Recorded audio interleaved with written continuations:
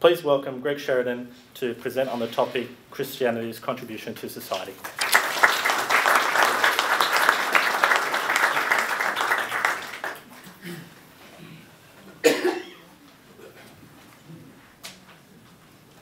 Well, Michael, ladies and gentlemen, thank you so much. Now, I'm getting my phone out because my watch doesn't work, and I resemble Fidel Castro in one respect, a tendency to give addresses which go for 8 or 9 hours. And in order to, now I understand, you know, one of the favourite doctrines that we Catholics have, which no one else has, is the doctrine of purgatory. And the great joy of purgatory is that it's a, you know, it's the only place where a journalist's got any chance of ending up happily. But the other great joy of purgatory is that for an experience like you're about to endure for the next 25 minutes or so, think of the time off you'll get in purgatory. It's, I also recall a remark the American politician Adlai Stevenson made in a similar circumstance to the one that I find myself in tonight. For the next 25 minutes or so, he said, it's my job to talk, it's your job to listen. If you should finish your job before I finish my job, no hard feelings whatsoever. Now, I want to thank Michael very much for inviting me here today, although I'm a bit intimidated because we journalists like to talk to audiences who don't know anything about the subject. So could I instead speak to you about the role of dance in opera or something like that, rather than Christianity? And it's a bit intimidating here in Cathedral House for an old Christian Brothers boy, you know, whose fondest memory is of getting the strap and you know, generally being a lout to end up addressing you in this hallowed hall. Now, I'll just tell you about this book for a couple of minutes before I address the particular topic that Michael's asked me to address. So, as Michael outlined, I've been a journalist for a disgracefully long period of time, and I've stuck in the one job. I'm everything, the opposite of everything you've heard about the need to switch careers and be nimble and change and all the rest of it. They'll drag me away from my desk. The claw marks of my nails will be there. But about 4 years ago, I wrote my last book, When We Were Young and Foolish, and I went to a lot of writers' festivals, Byron Bay, the Sydney Writers' Festival, the Melbourne Writers' Festival, a lot of others. And I saw hundreds and hundreds and hundreds of books being promoted, and there was not one that was about Christianity or in favour of Christianity. And I thought, this is incredible, because Christianity is so central to our culture, to everything that we are. Even if you don't believe in Christianity, how can it be that it's whited out of the culture in quite this way? So it was a sort of a challenge, really, to contribute my little thimbleful of knowledge to the broad discourse. And then when I started to think how I'd structure the book, I took great advice from my publishers, and I ended up, the book is in 2 halves. The first half is a sort of an essay about the crisis we're in at the moment, where Christianity is in decline in the West. It's not in decline anywhere else. It's on fire in China, it's on fire in Africa, it's on fire in Latin America, but it is in decline in the West, and I think we've got to face that honestly. And to try to confront that by saying why Christianity is true.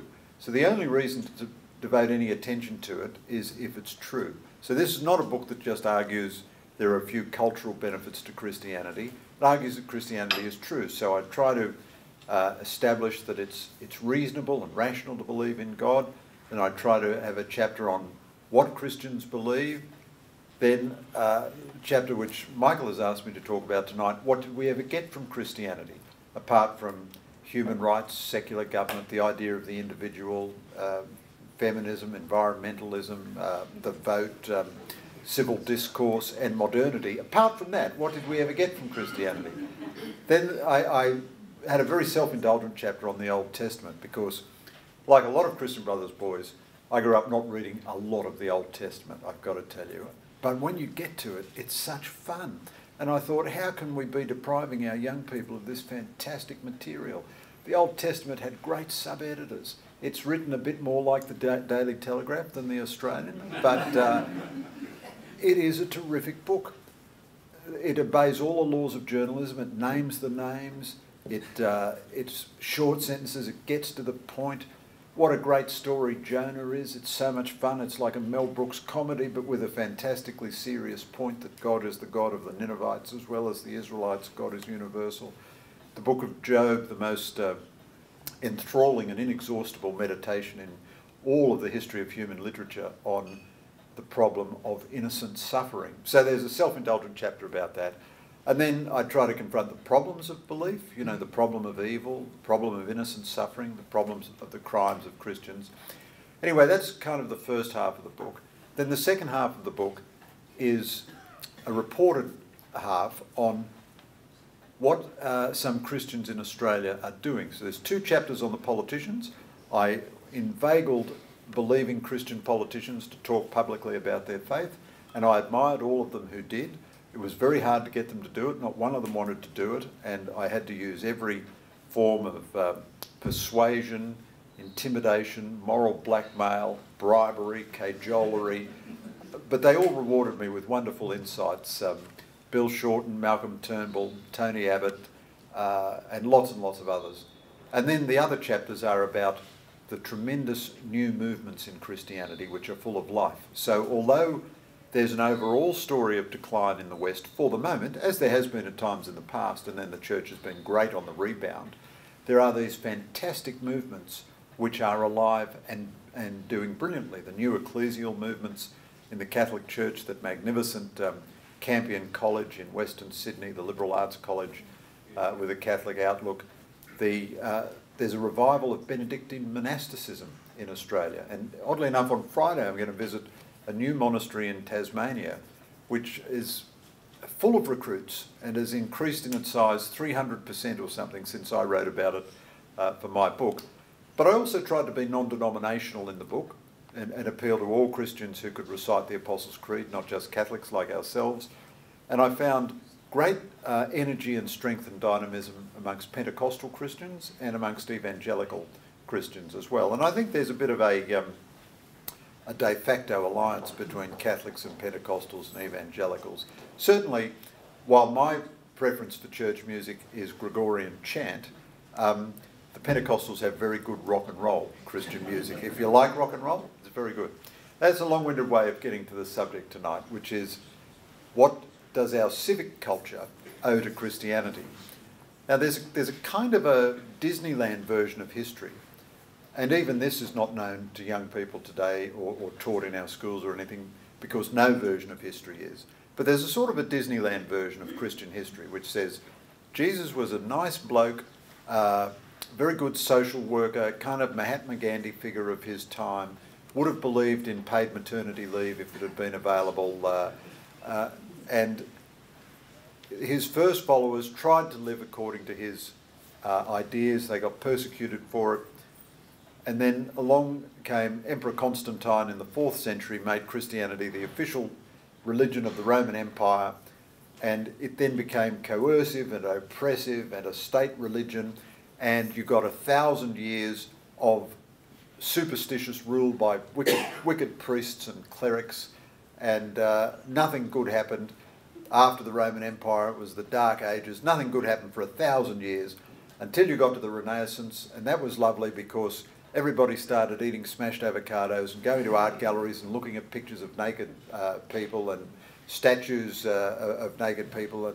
And then along came after that the Protestant Reformation, which was dispensing with superstition, and then along after that came the Enlightenment, and mankind turned his back on God, and everything since then has been yippity-boo and fantastic in human history. And that is more or less the authorised liberal secular version of Christian history. The problem with that version of history is that every speck of it is wrong. Everything about it is the reverse of the truth. Now, in my chapter, I draw on a number of scholars, a number of biographers of Aquinas and Augustine and so on. But the chapter is really a homage to the work of one great Oxford scholar, Larry Siddentop, who, after you've read this book, the next book I'd recommend for you, if you're going to read one more book in your life, is Larry Siddentop's book called Inventing the Individual, The Origins of Western Civilization. Siddentop is a great Oxford scholar, I don't think he's a believing Christian of any kind. I may be doing him an injustice there, but that's what I'm told. And he investigates the emergence of the unique Western civic culture, and he comes to the scholar's conclusion that this was not a product of the renunciation of Christianity. It all flowed directly out of Christianity. So even if you go back before Christianity again to the Old Testament, the most radical pro-human rights statement in the ancient world was the statement in the book of Genesis that God created human beings in his own image. This was a very revolutionary idea for the ancient world. Creation was good, God created the universe, and he created human beings in the likeness of God. Nobody had made a claim like that for human nature before the book of Genesis. Then along came Christianity with an absolutely revolutionary message of universalism. In the ancient world, there had been no rights for slaves, no rights for foreigners, not many rights for younger sons, and not many rights for women and girls. It was really male heads of family. And even when the Greeks said mankind is the measure of everything, what they meant was property-owning male heads of families. Christianity said, famously, there is neither Jew nor Greek, there is neither slave nor free, there is neither male nor female, you are all one in Christ Jesus. The first great statement in favour of secular government came in the Gospels when Jesus said, render unto Caesar that which is Caesar's, render unto God that which is God's. And from the very first, Christianity understood that slaves had immortal souls. The doctrine of the soul was not completely formed in the New Testament, but it was understood that slaves were human beings and had immortal destiny. And in the book of Philemon, Paul tells Philemon that he must treat the slave as though he were welcoming Paul himself, that the slave is his brother. Similarly, the first great sexual revolution was brought about by Christianity, which had a revolutionary idea about the role of women and girls. The Christian sexual morality meant that slave owners could not mistreat their slaves. It also meant that marriage was an institution of reciprocal love and affection. That had never been the case in the ancient world. Sometimes it had been the case in practice, but it had never been the theory of marriage, so to speak, in the ancient world. So this was a revolutionary doctrine. And a sociologist of history, who I quote a bit, Rodney Stark, argues that really it is the treatment of women and girls which is the great innovation of Christianity and which leads to its spread.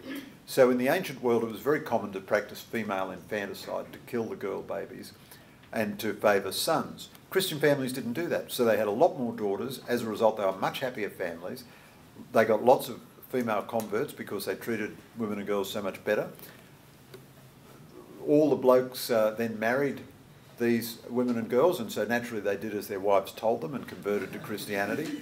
And that was really the engine of the spread of Christianity. But then Siddentop argues that the long dialogue which Christianity had internally all through the Middle Ages really laid the basis for everything we now regard as liberalism and modern civic identity. So, for example, very early on, a Pope decided that infidels had human souls and therefore they had human rights. So the rights did not only belong to believers. Although it took a long time to abolish slavery, popes and bishops from very early on were denouncing it. You cannot own another human being. Who do you think you are that you can own another human being? And Gregory of Nyssa, in a famous passage, said, this does not belong to you, it belongs only to God. And then he said, in fact, it doesn't even belong to God, because God has given human dignity to each person and he doesn't revoke his gifts. So this is an irrevocable gift of God's to each human individual. There was a long dialogue about what was a crime and what was a sin, what the state should regulate and what the church should regulate. Some popes thought the church should regulate everything, but they could never impose that, and most of them didn't think that. The Christian view became that there had to be separate spheres. The development of church governance liberated people from the tyranny of local lords and the tyranny of their own families very often. The long contemplation of what were the limits of authority and what were the limits of conscience. So Augustine and Aquinas, for example, both shared the view, which I was surprised to find out, for example, that prostitution should not be a crime. They thought it was a great moral evil, a great wicked thing, but they thought it was inevitable and it was not useful for the state to try to outlaw it. It only made things worse. Now, they might have been wrong about that, but what was interesting was the clear understanding, even in the time of Augustine and much amplified in the time of Aquinas, that the state could not enforce all aspects of private morality, that there was a realm of morality and a realm of conscience. Aquinas developed the doctrine of the conscience very greatly. He even wrote that a Muslim who converts to Christianity against the beliefs of his conscience is committing an outrage, that he should remain a Muslim if he doesn't conscientiously believe in Christianity. He shouldn't convert simply because of force or advantage or anything like that, that the dictates of conscience were paramount. Now, that doesn't mean you can do whatever you like, but that means you have a right always to do what is right. And this right to do what is right cannot be abridged by the state or by your parents or by anybody else. The Christian dialogue about these matters produced extraordinary innovations. So in the 5th or the 6th century, Benedict founded really modern monasticism. This was a revolutionary move in medieval Europe because it was the first completely egalitarian institution. Benedict's rule is still in print. 1,500 years later, I bought a copy in a bookshop in Melbourne, and it's very clear. It says, whether the monk was formerly a noble person, formerly a free landholder, or formerly a slave, within the monastery, everybody is the same. They wear the same habit, they have no rank resulting from birth or social status. Everybody is equal. Nobody owns any property, and they all obey the same rules. The monasteries also were the first democratic community because the monasteries elected their own abbot. So this was a revolution in human affairs. And they were leading the best kind of Christian life, and yet they were labouring every day in the fields. So this gave a dignity to labour, which had never been there before, because in aristocratic societies, the object of the aristocrat is always to avoid labour. Medieval Christian societies invented experimental science. This came directly from a Christian understanding of God and his creation. So God was rational, and his creation to some extent embodied the order and rationality of God himself. So looking for the patterns in creation was discovering God's mind in creation. Not only that, but the natural universe was not full of sprites and spirits and warring polytheistic gods. It was just natural. There wasn't really I speak as an Irishman, of course, full of superstition, and we believe that every tree has a leprechaun and a ghost and so on, but medieval Christians came to understand that there wasn't a sprite in the river. There wasn't a spirit behind the tree. There were natural causes, and they discovered these natural causes, and Western civilization became the only civilization to develop experimental science, which grew directly out of Christianity. Then the development of human rights and liberalism over time depended entirely on Christian moral categories. So the Renaissance was not a rejection of Christianity, it was predominantly a movement in the fine arts. Nor was the Enlightenment a rejection of Christianity. The great scientific figures of the Enlightenment were almost all Orthodox Christian believers. The people who denounced religion in the Enlightenment were the literary propagandists rather than the actual drivers of innovation in the Enlightenment. But the development of modernity, in which we developed the categories in which we think fundamentally of human beings, human rights, equal dignity of all, a certain equality before the law, a certain respect for the large realm of conscience. All of these moral categories came directly out of Christianity and were not in the ancient world. So part of the propaganda of the Renaissance is that it rediscovered the moral beauty of the ancient world. That's not true. It did rediscover the aesthetic beauty of the ancient world, but the ancient world had never produced moral categories similar to those of Christianity, which became the basis for modern identity.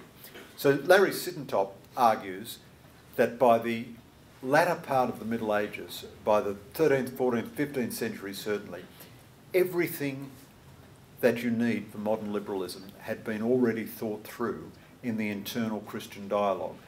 The very centralisation of papal governance gave the idea to nation-state governance. Papal governance was much more competent than local feudal governance in those days, and the secular powers copied the patterns of canon law and papal governance.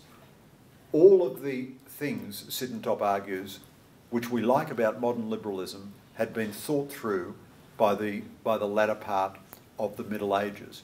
Now that is a revolutionary view of Christianity. In my final couple of minutes, let me offer you this reflection.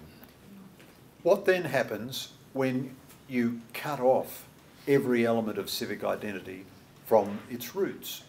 For a time, you will live on the moral capital of the inheritance because you'll still use those categories. The sense of an objective good and evil, the sense of an absolute truth, of absolute standards, things which are absolutely wrong, you know, like murder or infanticide or whatever. But over time, as a French writer put it, society is trying to live off the scent of an empty vase. And once God is completely gone and all the Christian roots of liberalism are gone, in my view, liberalism goes mad because life becomes just an ocean cruise in which you try to distract yourself until death. And a terrible boredom sets in about life, and human boredom is extraordinarily dangerous. I think the atheist philosopher Peter Singer is a very fine philosopher, a very good person, but I think he's a very useful philosopher because he takes the logic of atheism through to its final conclusions in a way that is honest, which most atheist philosophers don't do. So he argues, for example, that handicapped children who are not wanted by their parents should just be left to die. And I debated him on TV once about this. And he said, well, you know, a chimpanzee or a dog or a cat will have more utility about its life than a severely handicapped or indeed very aged and ill human being. And we were arguing this back and forth, and he said to me, but Greg, do you really think that just because they are members of our species, we should keep them alive? And I said, yes, that's exactly what I really think. Just being human beings means that they have a certain dignity which we have to respect in all circumstances. I think that Singer's position is the logical position that you get to without God. In the end, what you say to everyone is, well, just follow your own dream. And if your dream involves murdering 1,000 people or having sex with 4-year-olds or whatever it be, there's no reason ultimately why your dream is any inferior to my dream. And the only thing that can mediate such conflicts then is power. The only thing that adjudicates is not right and wrong, not any ultimate standard, but only power. And finally, I think without God, human nature loses both its distinctiveness and its universality. Because in the end, without God, you revert back to the primal realities of self, family and tribe, and there's no need to consider the rights of any other group. And that attacks the universality of human nature. But also it attacks the distinctiveness of human nature, because without God, what are we? We're just another chancy outcrop in the biosphere with no more claim to consideration really than a cockroach. Now, the good news is that's not the future which is inevitable. Nothing's inevitable, and although Christianity is in decline in the West, in my view at the moment, there are fantastically strong movements of new growth. and there's every reason to be hopeful. And I would conclude with really the Irishman's anthem. The situation is desperate, so we should advance on all fronts. Thank you.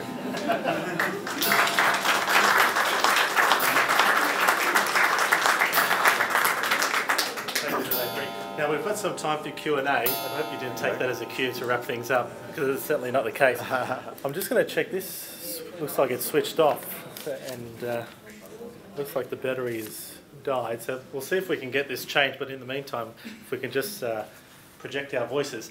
Now we've got about 20 minutes for Q&A. So if you can keep your questions short and brief, that way we can go through more questions and give everyone else an opportunity. So over to you, Greg, and I'll let you.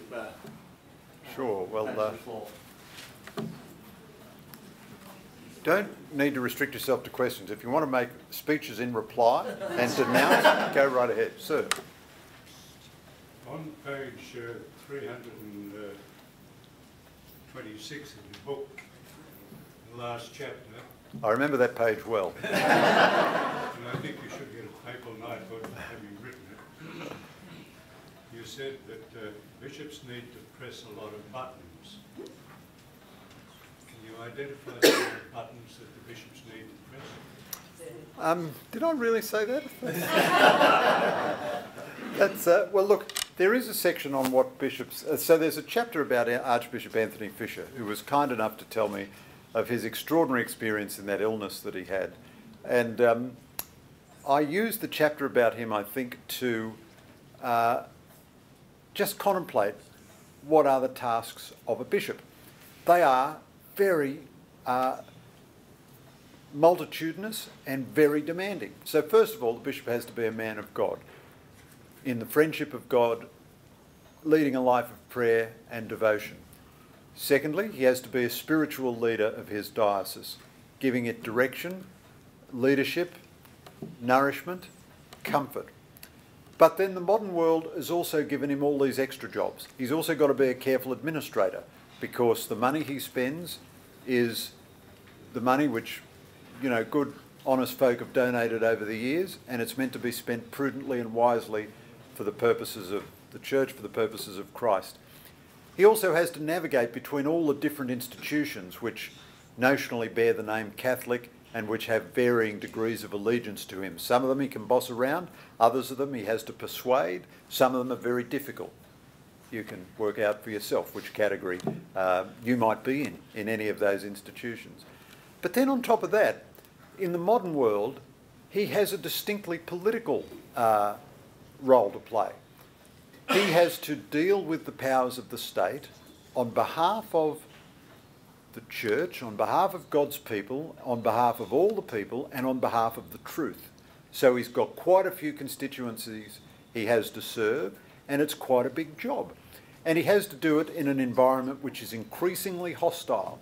And we are not persecuted in the West as Christians are in China or Africa or many other parts of the world or many Muslim nations, but the environment is becoming increasingly hostile, and the presumption is against bishops. Once upon a time, a bishop could make a statement, especially an archbishop of a big diocese, and expect that the secular media would carry the statement faithfully and respectfully. And that was a way for him to communicate not only to the broad society, but to his own parishioners and members of his own diocese. Nowadays, most of the mainstream media will simply not report anything a bishop says, and when they do notice a bishop, their reflex is hostile. And I have a long section, or not a terribly long section, a substantial section in the book about the treatment of Christianity now in popular culture.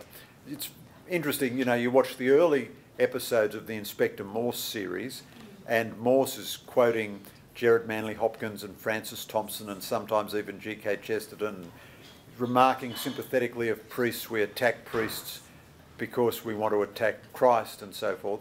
But then the atmosphere changes, and by the second half of the Morse series, every clergyman is a crook, an adulterer, a thief, a child abuser.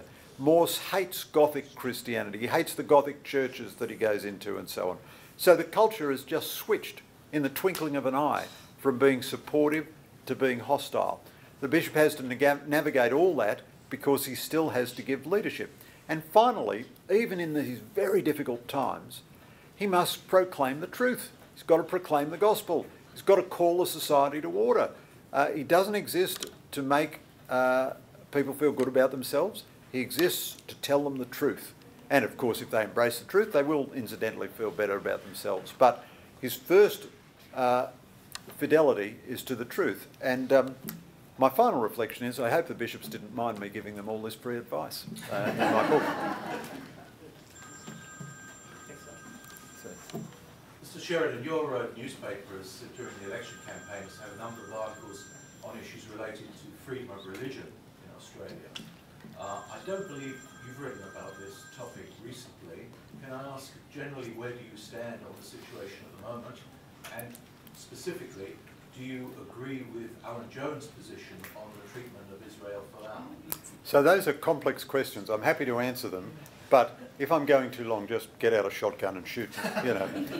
So I'm a very strong proponent of freedom of religion. I haven't written about it lately, but I have written about it a lot in the past. And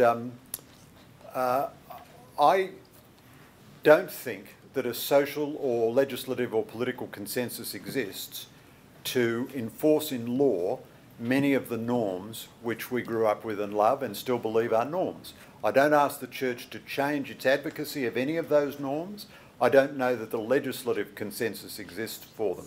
However, my primary concern, and where I'll fight side by side with the church, you know, to the last breath, is that the church, or all the church speaking broadly, the Catholic Church and all the Christian churches, must be free to proclaim its doctrine. So the textbook example was Archbishop Porteous in Hobart issued this very gently worded pamphlet, Don't Mess with Marriage. It was a very respectfully worded pamphlet. You could not take offence at it. And someone brought a complaint and he was going to be hauled before the Discrimination Commission.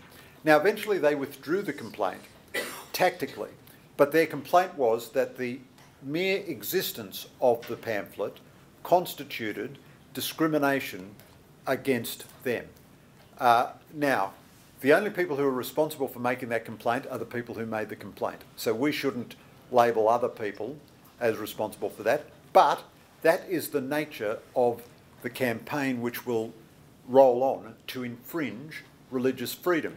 You could imagine many, many different sorts of cases. Schools might not be allowed to hire only teachers who subscribe broadly to their ethos or who at least don't campaign against their ethos. They might not be able to teach traditional doctrines. Adoption agencies might not be able to exercise the normal, Christian practices in their work. Now, I think the institutions must be very bold and vigorous in defence of their Christian identity. I think there is a broad challenge, though, that a lot of the institutions which are notionally Christian need to be a bit more upfront about coming out as Christian. Now, far be it from me to read moral lessons to anyone. I mean, what a joke, a journalist reading a moral lesson to anyone. I mean, it's almost ridiculous, you know. Well, no, it's not almost ridiculous. It's entirely ridiculous. But one of the subtexts of the book is that I'd encourage Christians to come out, as it were, to come out of the closet. If this is what they believe, this is what they should say. They should. Now, you need to speak sensibly to a secular audience and so forth, and you need to speak respectfully to people, but you should speak clearly about what you believe in. I wonder now whether all the Christian schools and hospitals and, old folks' homes and all the rest of it have not become so caught up in their institutional identity, and they do magnificent work, they're magnificent achievements. I'm in awe with admiration at them. But I wonder whether they haven't become so caught up in their institutional identity that they no longer proclaim the gospel truths of Christianity. And I think they should be willing to do that, otherwise they're not really Christian institutions. I can't imagine any Christian school which would not have at least one period a day of religious instruction. We used to call it Christian doctrine, call it whatever you like, religious education or something. Yet I know that many, many Christian schools across all denominations don't do that. And you think, well, what are they doing that's more important than that if their purpose is a Christian purpose? Now, I am myself in two minds about whether specific freedom of religion legislation is a good idea or not. I honestly don't know. I can see strong arguments in both directions. We have had up till now a reasonably good situation which has been governed by convention, by exemptions from certain legislation and by common sense. Of course, the mad polarisations that we're living through today means that you can no longer rely on common sense and goodwill. Therefore, maybe you need to legislate more explicitly for things. But it's very hard to imagine legislation which couldn't be abused.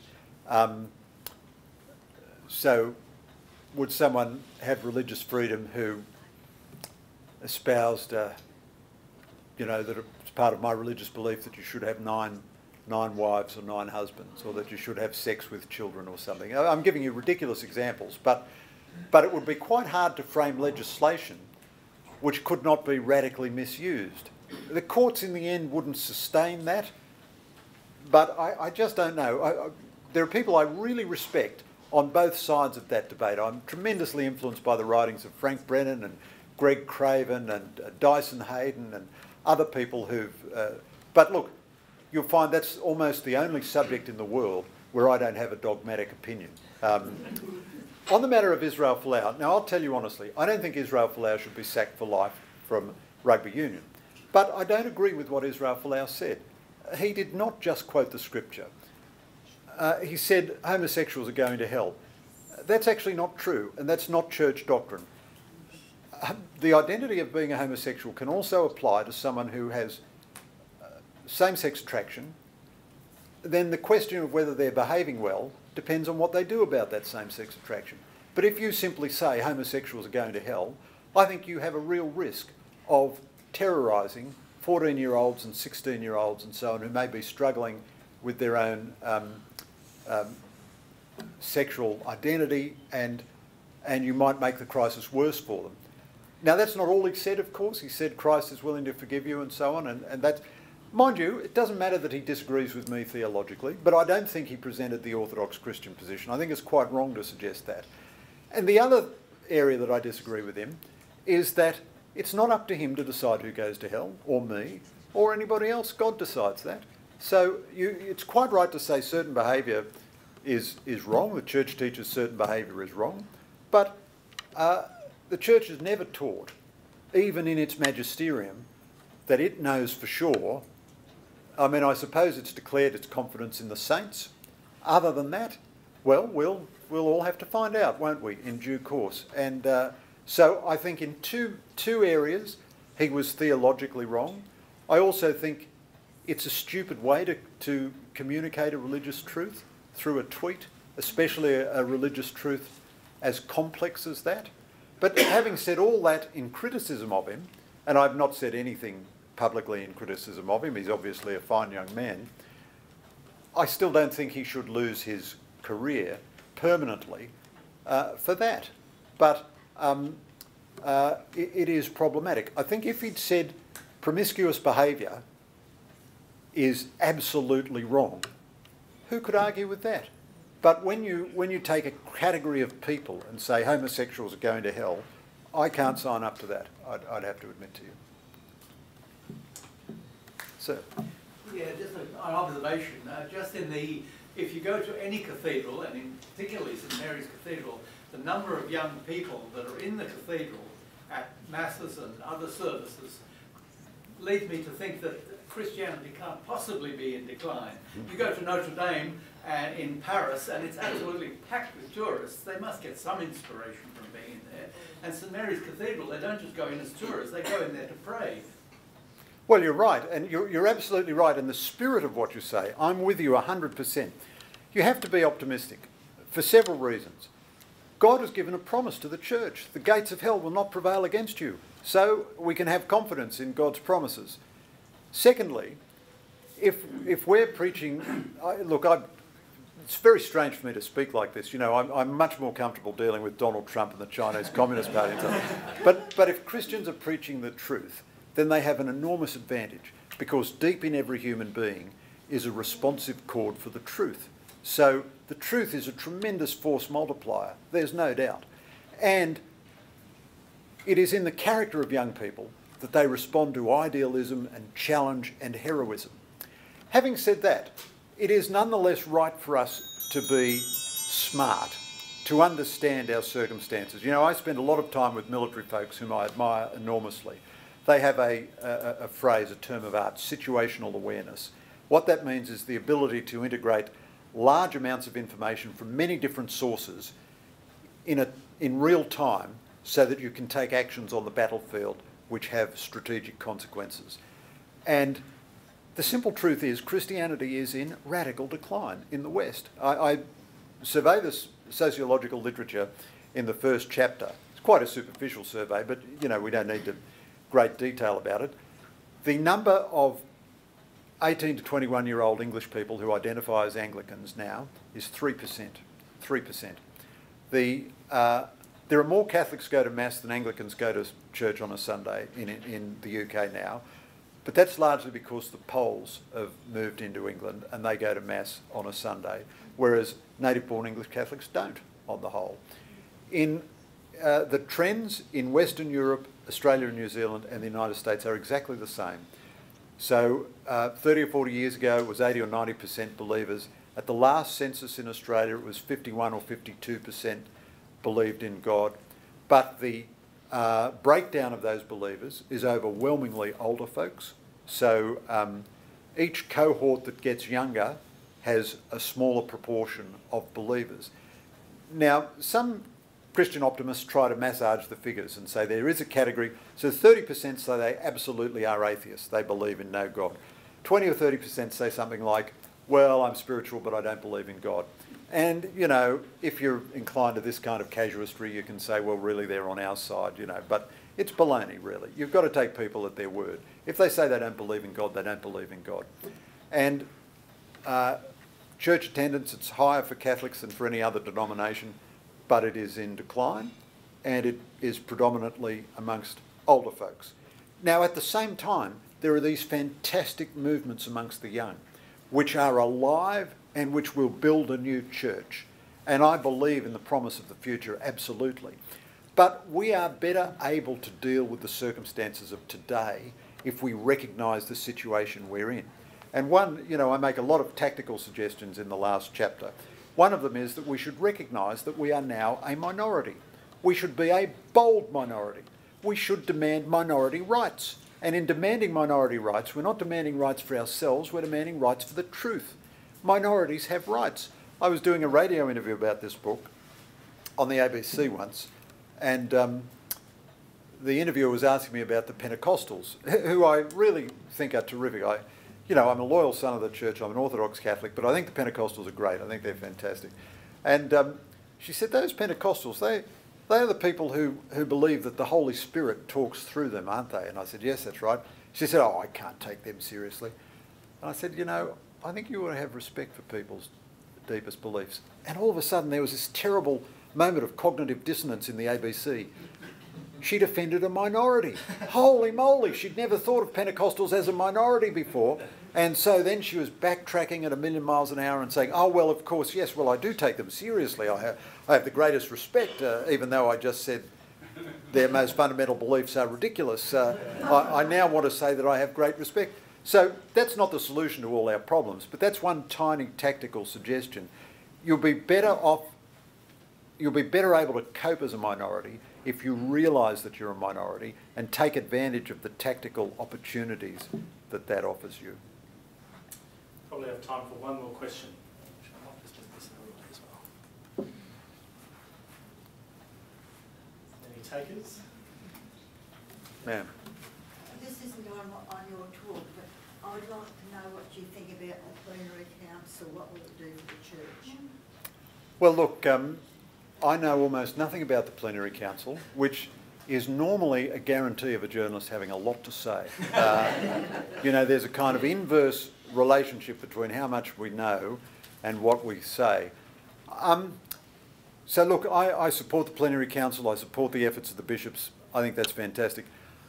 I honestly, you know, the genius and the wonder of the church and all its history, its fabulous diversity, its majestic power and strength, has partly come from its coordinated and centralised nature. But the things that I find most promising in the current environment are not really top-down things, they're bottom-up things. And I don't even mean by that they're people in their local parishes telling the Pope what he should think, or telling their Archbishop what he should think, or telling the Bishop what he should think, or anything like that. It's people actually just creating Christian communities, you know. So there's this movement that I write about, Focolare, which is Italian for fireside, which was founded in Italy in World War II, just people attempting to live according to the Gospels. Now, we're all trying to do that, but this is a very specific attempt by people living in community to live according to the Gospel. It's on fire. There are millions of Focolare members all over the world. There are communities in Australia. Fantastic. It's full of life and energy. And I think, in a way, we need the guidance and leadership of the church, absolutely, 1,000,000%. But the thing which has caught my eye in this book has been this proliferation of movements, like this magnificent Campion College, which I'm so in love with. It didn't emerge as a policy of the church, it just emerged because a few Catholics saw there is no place for decent tertiary education around a Catholic identity and a Catholic sense of history and theology and literature and so forth. Now, of course, there are other, you know, there's Notre Dame, there's Australian Catholic University, so there are alternatives. But they produced this unique institution in Australia, a Catholic Great Books Liberal Arts College. Now, they could have gone the road of lobbying the bishops to do it and make it a policy of the Australian Catholic Church, in which case they'd spend the next, you know, 200 or 300 years arguing that case, or they could just do it. And they just did it, and there it is, and it's graduated hundreds of kids, and it's absolutely magnificent. So that's a long-winded way of saying I don't really know anything about the plenary campaign. Thanks very much.